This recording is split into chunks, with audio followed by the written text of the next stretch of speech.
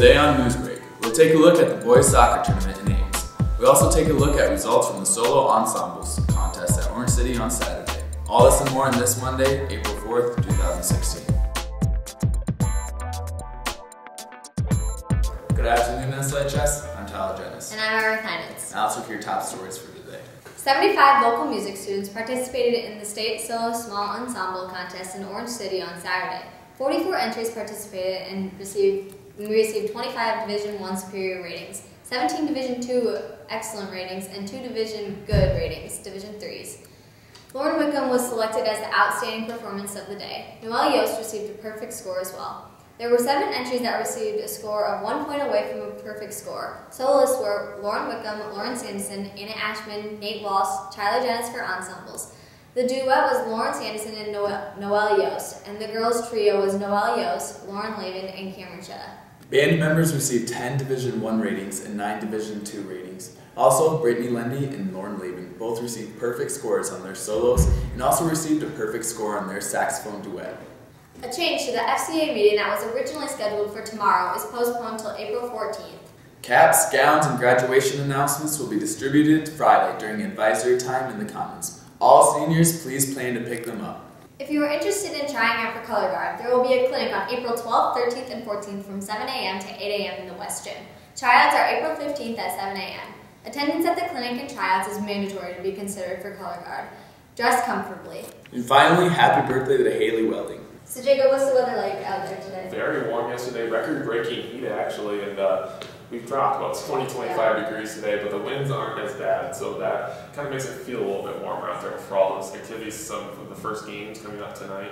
And so we'll continue with that trend kind of up and down throughout the week. It's very spring-like out there. But let's go take a look first at the record high from yesterday. Was 74 degrees out there. The old record was 72 set back in 2005. And as we look around the area, 74 in Spirit Lake, 78 in Sac City down there, 82 in Sioux City. That was close to record high there, 78 in Sioux Falls. Very warm across the area. A lot cooler out there today, 46 degrees at 4 o'clock, 42 by 8 o'clock tonight, feeling like 36 degrees, but you notice those winds are pretty light out there, and those will continue throughout the day. And they'll pick up overnight, 33 degrees for the low tonight. And as we go into the 7-day forecast, you're going to see that we do pick those winds right back up for tomorrow. A slight chance of scattered rain showers. It'll be scattered throughout the day. That'll continue into Wednesday morning, and then we'll dry it out for the rest of the week. 42 on Friday. More windy conditions coming for the weekend, but looking very nice for the weekend with highs in the 60s. But for now, back to you guys.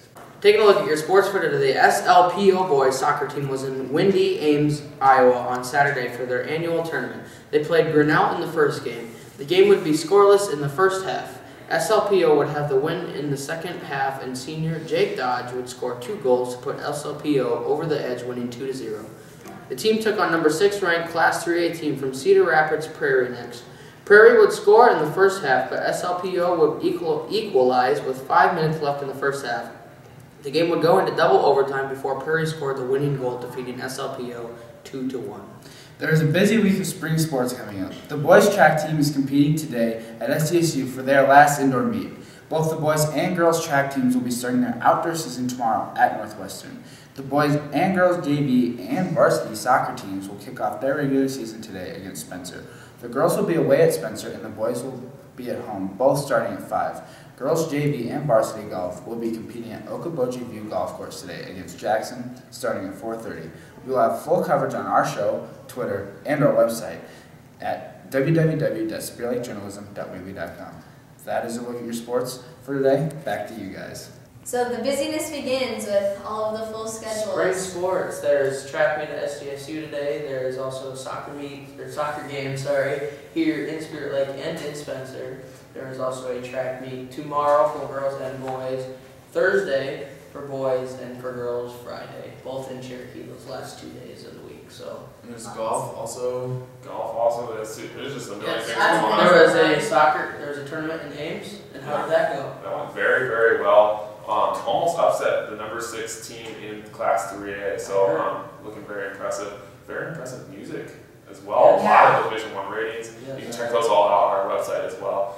And looking at the weather, it's going to be a little bit colder out there today, a lot colder really, but as we go into the rest of the week, you're going to notice some windy conditions return, and we'll be back into the 60s by this weekend, so looking pretty good. Let's go. Well, that's all the time we have for today. Thanks for watching Newsbreak, and have a great day.